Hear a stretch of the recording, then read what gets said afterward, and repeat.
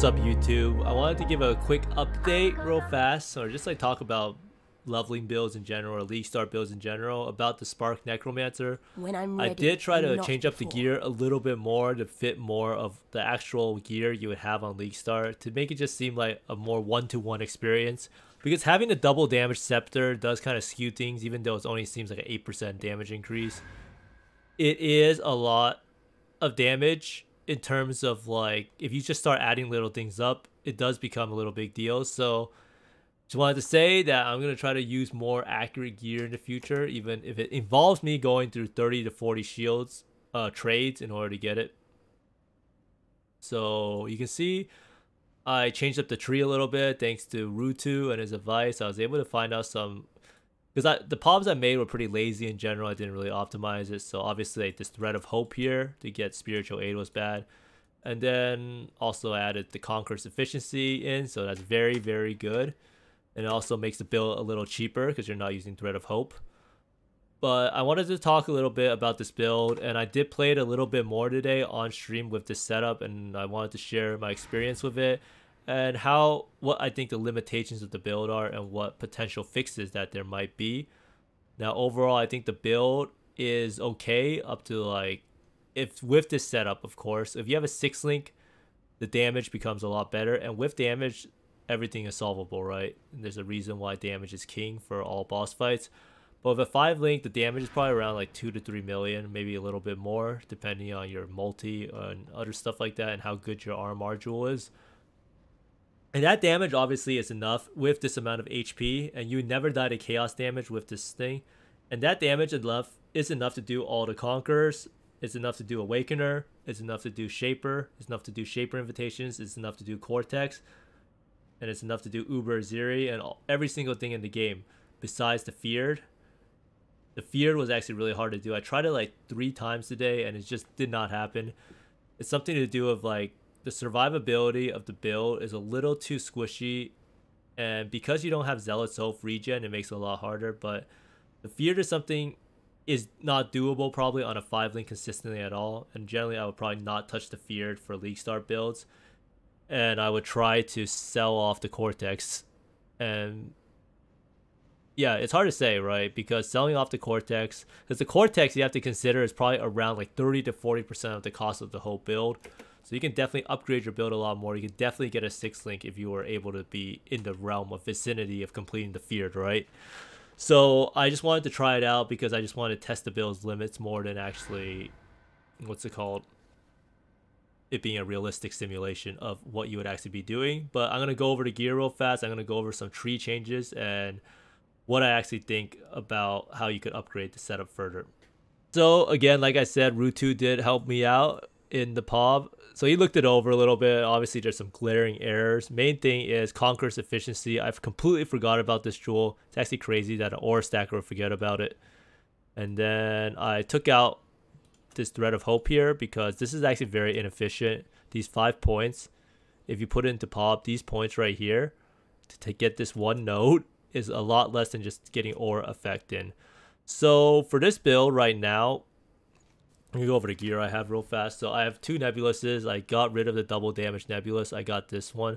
So when you want to buy a Nebulus at League Start, you want to look for the role of the Nebulus. The role of the Nebulus is more important than the implicits most of the time. Unless you can get like some insane implicits like multi. But those implicits will make the Nebulus cost a fortune at League Start. Like, it'll probably be like 3 to 4x instead of just like 20, 30 chaos. And then this one's the same. This one is okay. It doesn't have a good roll, 19 to 18%, so you could definitely get something better. And now we have this Alpha's Howl. This Alpha's Howl is Malevolence Reservation. Now, Alpha's Howl enchant usually are pretty expensive, but because of the lab change where you can choose the enchant you put on a helmet, they have become a lot cheaper. And then we're still using this amulet. This amulet you can make with just spamming a Scorn Essence. The amulet does not need to be a Hunter amulet. Then you just craft on % ES. I guess it's kind of lucky it got flat ES, but this is not even a tier 1 essence. So you would pretty much just spam it until you get flat ES, and then you can craft on the % ES or vice versa. Now this Malachi's Ring, I wanted to update you guys. So it turns out the Malachi's Ring is not as crazy as it sounds, because when you smite, you actually get lightning damage, right? So the lightning damage actually applies to spells. So that means the flame golem does fire and lightning damage. And because of that, it EEs cold to -50. And then it EEs lightning to only -25. Right? Yeah, because so lightning is only -25. You can only have one application of EE per element. So it's only -50 for cold, -25 for lightning instead of -50 for both. So the damage is a little bit lower. So when you actually do the POB, I'm gonna also go over like how you can set up the POB to actually calculate the DPS for the build and what should actually be checked and what shouldn't be. So now we also have this chest here. So it's a 5-link chest. So I'm using Spark 2123 Spark. You probably don't need 2123, but I also have 2020 Anomalous. So you use this one for clearing because you need the +2 for Pierce. And then you use this one. This gem should be relatively cheap for a 21 gem because no one really plays Spark at the start. You can usually probably get this for less than an Exalt. So you use Spark, Inspiration, Trinity, Pinpoint, and Spell Echo. And you use these because these are the highest damage multipliers. The Spell Echo is like 70%, Pinpoint is 120, Trinity is 50% and 20% pen. Inspiration is crit and it's I think 35% more damage. So those are pretty much unbeatable. For the 6th link is obviously going to be Arcane Surge or Controlled Destruction if you have high enough crit. And Call of the Brotherhood is another item that I think that you can get at League Start, and it should be relatively cheap. So I actually really like using this site here. So this site allows you to see how much the items actually go up in price. So when you want to look at what items should you actually buy for the Aura Stacker, looking at this is actually probably something pretty good. So you can see Call of the Brotherhood, kind of expensive on the first day, and then it drops to like down here. So it's like 30, 40 chaos, right? And then you have March of the Legion. March of the Legion boots are kind of an unknown entity, right? Because some people recommend it for their League Start builds. But we can see historically what the price of March of the Legion is. So this is a very good estimate. So right here, someone made a video, right? 63 chaos. But demand is just too... This item is just too popular, right? It's too common. Not that many people will use it. So it'll probably be around 2 to 3 to 5 chaos probably. And then we have this belt, which is just a life chaos res belt, another like ES and then crafted chaos res. So this stuff you can pretty easily get and it shouldn't be too bad, right? And then you have a Zeri's Promise and then these flasks. If you were trying to upgrade the build, you would probably upgrade Flask first. Like I said before, you try to get Bottle Faith, Cinder Swallow Urn, and then you would try to get Hands of the High Templar with +4 probably already be better than this by quite a bit. And now for the jewels. So the jewels, you have this Watcher's Eye. I'm not really sure how much this Watcher's Eye would be. I would assume it's not that good. This is only a 2 modded Watcher's Eye. Not really sure how much it would be. But the Chaos Res is pretty important to get early on. You could get some better later on. But Chaos Res until you're at like 70% or 60%, the build will feel unplayable. Because you will die to Chaos damage at 684 HP. And now we go to the bulk of the cost of the build. The bulk of the cost of the build will always be the first among replenishing clusters, or these ones. Now, I recommend to get 5 points on them, because 5 points allows us to have extra points to take. And these nodes, after a certain point, will just be better than taking. There's no other damage nodes to take on the tree, so you have to take those nodes there. So we have 1 cluster, 2 cluster, 3 cluster, 4 clusters. So you can pretty much expect those 4 clusters to cost like 4x. And then you have these large clusters, which are around 30 chaos, if I remember, at League Star. So this is just a 3 notable one. Burden, Projection, Essence Rush, Practice Caster. And this one allows us to get like stun immunity almost when we're casting. And it gives us a % leech with ES. And this is just used because it's really cheap. Ideally, you could also get a Voices, but I think Voices was pretty expensive early on. So I can't really recommend that. Now, for the jewels, you want like ES and phasing if possible. Phasing on kill is huge. I don't have a phasing jewel. I don't know where it went. I think it's this one. So you want something like this, right? So this will be a really good jewel as phasing. And then you have % chance to get phasing on kill with ES. And then we have Conqueror's Efficiency. We need this for the RMR. And it also has skill duration, which is really good for Spark and our boots. And then here we have the Watcher's Eye, like I said. And then these jewels are really cheap. If you can get crit multi for spells or crit multi of lightning is the best, and crit multi while dual wielding with RMR. These usually go for like 5 to 10 chaos at the start. And then this one, Might of the Meek. Might of the Meek. So like, a lot of people ask like what to buy, and then the answer is to always just search this, right? This tells all. It's all statistics. So Might of the Meek, 6 to 5 chaos at the start, goes up to 10 chaos. Intuitive Leap. So you have to also know when you're trying to like gear an aura stacker like early on, you can get a lot of stuff a lot cheaper. So it seems like Intuitive Leap should be one of the first buys, right? So I'll probably make a video later going over like the items you should buy early on. So like Intuitive Leap, definitely one of them. Bottle Faith is another one. Bottle Faith, where is Bottle Faith? So like this is why these items are important to buy. Flasks actually usually go up in price a little bit. Cinder Swallow, I think, actually, did it go up in price or did it go down? I think it went down.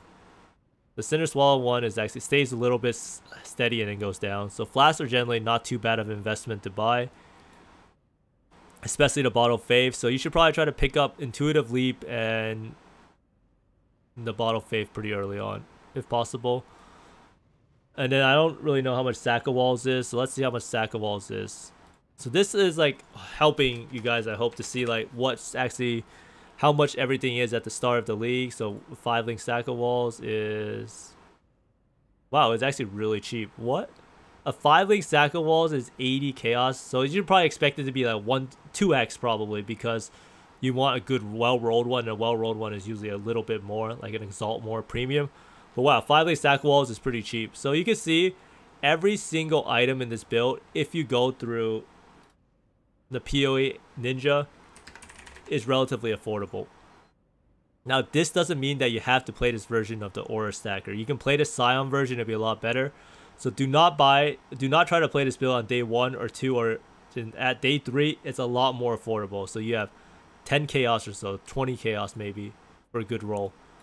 So you have 20 chaos, 20 chaos. What is this? Alpha's Howl is dirt cheap, probably 30 to 50 chaos, right? Alpha's Howl has to be extremely affordable.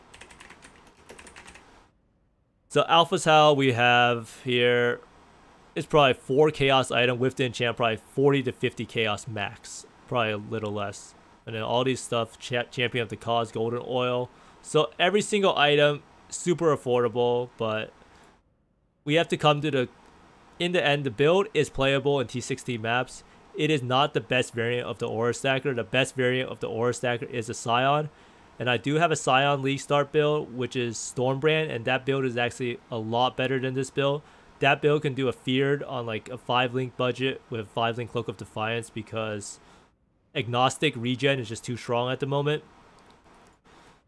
But this build is fine if you want to play a Witch at League Start for whatever reason. I wanted to go into a little bit about the difference between League leveling builds and like League Start builds and what this actually means. So people often wonder like what I mean by an Aura Stacker for League Start. An Aura Stacker for League Start is never going to be the first build you can play. Like, never. It's not going to be feasible, because an Aura Stacker is a build that requires a lot of moving parts to be together in order to play it. You need the Alpha's Howl, you need the Sack of Walls, you need the Call of the Brotherhood for the conversion, you need the Nebuluses to benefit from the Cold and Lightning resist, you need the March of the Legion to put the auras in, you need to buy like level 21 auras or to level it up to have the high purities. You cannot League Start it as the first build. When I say League Start, it means that it's a build that will be one of the first builds of the league for you. So League Start, I would assume, in my eyes, I know it's just a matter of semantics with words. League Start for me means like a build that you intend to be the one that is the one that you want to max out. And there's a build for like League leveling, right? For leveling for this build, you probably want to play a Spellslinger. Well, for this build, if you wanted to play a League Start build, I do have a Spark Spellslinger guy. But Spark Spellslinger is miles worse than Archmage Cremation. And I will try to make a build guide for people who want to play like the super meta leveling skills. But I want to make sure that the leveling skills are not nerfed, because Armageddon Brand Cremation could be completely changed or something like that. You never know with GGG, especially how they just announced that they're doing a huge meta shift, whatever that may mean. And I'm going to talk about that a little bit more later. So the way you should approach like league starting aura stackers is you can't play the build on day 1, you can't play it on day 2, and it's probably not a good idea to try to play it until day 3 to 4 when some of the items that are super high in value go down. So you don't want to be buying a Nebulous, right, at day 1 or 2 prices just to play the aura stacker. And also the aura stacker is also a build that at like 10 to 15x or 20x even is going to perform a lot worse than other builds at that price point. It's a build that you want to eventually max out because eventually the build will be the best build in the game with a lot of currency invested into it. And it's not like it's a bad build. It's just it does not perform as well as other builds for the currency investment. So it's not a cost efficient build by any stretch of the imagination. So I just wanted to clear that up. Like this setup I made is pretty good in terms of cost efficiency, but it still requires all the components. So the best way to approach playing this build at the league start, and by league start I mean like the first few days or so, is to just buy the pieces. And I will make a video about the pieces that you should buy first, but it seems like you should be buying Intuitive Leap first. You should be putting off the stuff that drops from bosses like Nebuluses until it's more widely spread. Alpha's House is something you can buy relatively early on. It doesn't really change in price. March of the Legion boost is the same thing. The clusters you should probably buy ASAP, as these usually go up in price and they're usually pretty low at the start. So the cost of the build is really irrelevant, right? You just want to save up gear on your actual like league leveling build that you first do. And by the time you go through like yellow maps to like low reds, you should have enough currency to like be able to play this build. Hopefully, because you need to farm like 10 to 15x or however much you're comfortable with swapping. Obviously, the more currency you have into the build, it'll feel a lot better. So that's just something to keep in mind, is that this build is not going to be like the first build you play. Like a lot of people are enamored with the fact that you can play the skill from the start to the end of time, right? So you start with like Exsanguinate at level 12, you never swap out of it. But for this build and any aura stackers in general, the best way to approach it is to always play the best league start build, or the best like leveling build, or the best mapping build for the cost. So in a lot of cases it's Armageddon brand, Cremation, for Necromancer probably. And for Scion, it's Storm brand, I think Archmage. I think Tai Killer was doing a leveling run with the Ascendant Storm brand, and it seemed to be okay from what I saw. So that's actually the best way to approach it. I just wanted to clear it up, is to have an actual strong league starter. And it could be the most meta thing ever. The more meta, the better. The more meta means you can sell off your gear pieces better to afford the actual aura stacker pieces. So then you buy the high value pieces, and then you actually transition to the aura stacker, whether it be Necromancer or it be Scion. Necromancer is probably worse than Scion, but it's a different playstyle. And yeah, I mean, I can't really recommend Necromancer full on over Scion, but the two builds are like almost near identical. Only difference is the pathing at the start, and of course the ascendancy. But that's about it for that. I will probably like include a clip of the Shaper invitation, Deathless on a 5 link, and this whole setup that I'm currently using. I'll have this updated POB in the description below. And then I'm going to talk about the next thing, which is the GGG guarantee of a Metashift. So we have this tweet here I just brought to my attention, and it says exact details of our upcoming expansion will drop at the end of this week. While we haven't provided many hints yet, you should know that this expansion shakes up Path of Exile's metagame in a big way. Now, what does this mean? Does metagame mean the skills will be changed a lot? So the new best skills will no longer be like Aura Stacker, Cast on Crit, or Exsanguinate, or whatever people like to play, or slams in hardcore? Or does it mean they're going to shift the metagame in endgame? Because right now the endgame is mostly just getting to endgame maps, finding an Atlas region passive you like to do and spamming it and doing Awakener on the side. And that's pretty much how the game is played, right? So it'll be really interesting to see what they mean by this tweet. So I'm actually really looking forward to expansion. This tweet pretty much guarantees that this will be the best expansion yet, according to them, right? Because a lot of the PoE for me personally is to stay on the end game. So this means that everything will be different. I'm going to be playing a completely different game. Like, who knows if Aura Stacker will even be the build for me anymore. With this tweet and the expansion, the sky is the limit. And it's always good to have a good perspective, right? So I just wanted to end the video with that. And I wanted and I just hope like everyone gets more clarification on this build for the Spark Necromancer. It's very important for people to know that Spark Necromancer is not going to be the best starter. It is viable as a transition build, so you want to become this build later on as the second build, but you need to find yourself a solid league starter. I did try to do a Spark Spellslinger build. The Spark Spellslinger build is okay. Even self-cast Spark is okay with wands, but there's going to be better league starter builds for it. And my build was not too fleshed out for like just leveling and doing like yellow maps in general. It was very general because I was just doing what I had in my stash. So I will make a video for actually how to level up a witch. The Scion one is already done. So a witch one with Archmage Cremation with a Necro would probably be very good. You can even do Volatile Dead, Spellslinger, DD. But we'll see what the patch notes bring, and then I'll bring a video out about it. And I hope everyone enjoyed the content. I really try to like explain the prices of the items and how you should determine what pieces you should buy for an ore stacker first.